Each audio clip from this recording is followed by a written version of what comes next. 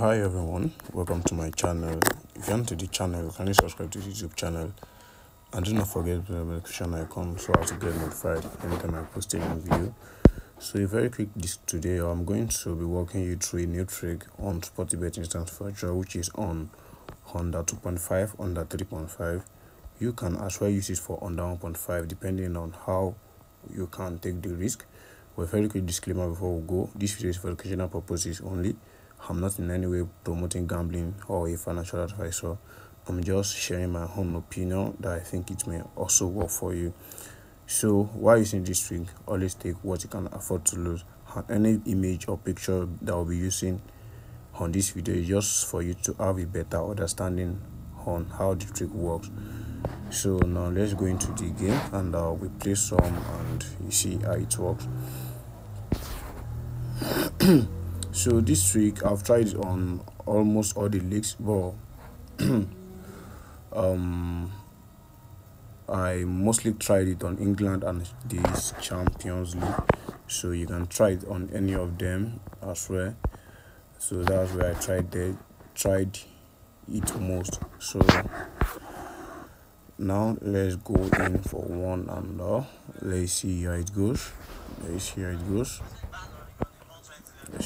So I can actually use this and I'm going to give them under 2.5 and under.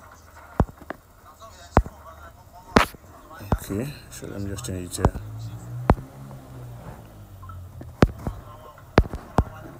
So let's watch this out. Let's see what the outcome is going to be. So like I said earlier, this trick is going to be on both under 2.5 and under 1.5. So as you can see, there is no goal here now. So let's see what second half is going to be. Now. Okay, we have a goal already. Okay, so now 3 goal. Wow. Oh, okay. We lost just once. We won the one of under 3.5 and we lost the one of under 2.5. So now this trick is working on both. But you remember I said earlier that this trick is not 100% sure, so always take what you can afford to lose.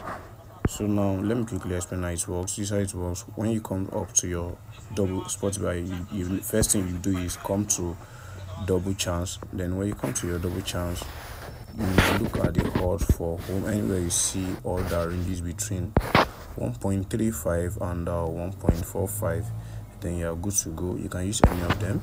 You can use between 1.35 to 1.45.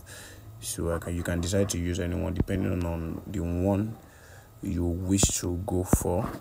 So I'm going for this now, and let's check it out now.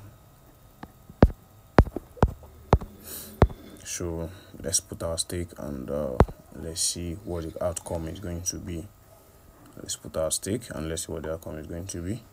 Okay, so we have a goal already. So we hope they score no more, or we see give them a chance to score one more goal, because the actual prediction is under 2.5 and under 3.5. Okay, so they just scored just 2 goals now.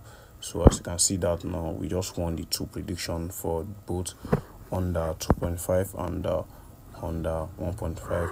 So let's go to the last round and we come to the end of the video. So now let's go to the last round. So like I said, the first thing you need to do is to come to your double chance. So after coming to your double chance, you can just look for a random odd that ranges between 1.35 and 1.45. So anywhere you see anyone, you can use any of them. So this time around, I'm not going to be using the one on England. Let me just go to Champions League. So let me go to Champions League and I can use this, and at the same time I can use this because they are both in between the required odd. So I'm going to be using this.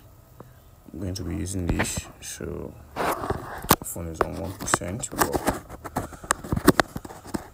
Let me quickly plug it in. Okay, so I have a charger now.